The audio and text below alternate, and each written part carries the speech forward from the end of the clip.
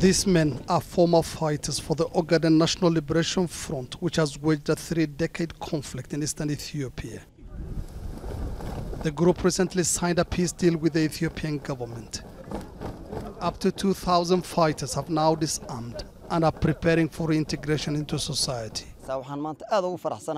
I'm happy that the people of this region are finally united. Our presence here doesn't mean we have relinquished our objectives and demands. We have just chosen to seek our rights peacefully. At the end of their training here at the regional capital Jijiga, the former rebels will have a choice between returning to civilian life or joining regional or federal security forces. We are giving them lessons to help them reintegrate. What happens from now on depends on their choices.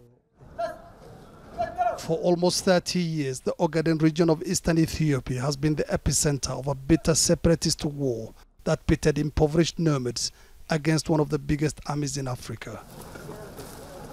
Formed in 1984, the Ogaden National Liberation Front, or ONLF, as it's known here, had been fighting for the rights of ethnic Somalis living in eastern Ethiopia to self-determination, including the option of secession. In 2007, Ethiopian forces waged a large-scale offensive against the group after its fighters attacked a Chinese-run oil facility in the region, killing 74 people. The Ethiopian parliament just a few months ago removed the Ogaden National Liberation Front from its list of banned organizations as part of Prime Minister Abiy Ahmed's program of political reforms.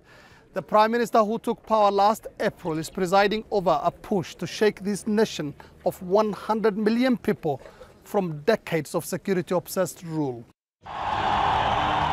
Ethiopia's breakneck diplomatic thaw with former rival Eritrea since last year also helped transform the Eritrean government from a chief sponsor of ONLF fighters to a mediator.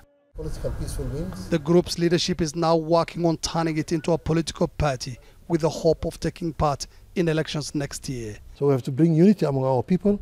We have to bring equity and justice. We have to build institutions. We don't have institutions at all. They are all shambles. There's a lot of, a culture of corruption, culture of intimidation. We have to make this a truly democratic area. The region the ONLF operated in contains 4 trillion cubic feet of gas and oil deposits, according to the Ethiopian government. With peace now achieved, the next step can only be taking advantage of the God-given resources in our region to develop our people economically. We have resources not available in other parts of Ethiopia. A Chinese firm has completed work on 2 gas fields in the Ogaden region. Last month, Ethiopia signed an agreement with Djibouti to have a pipeline constructed to export the gas through ports in Djibouti.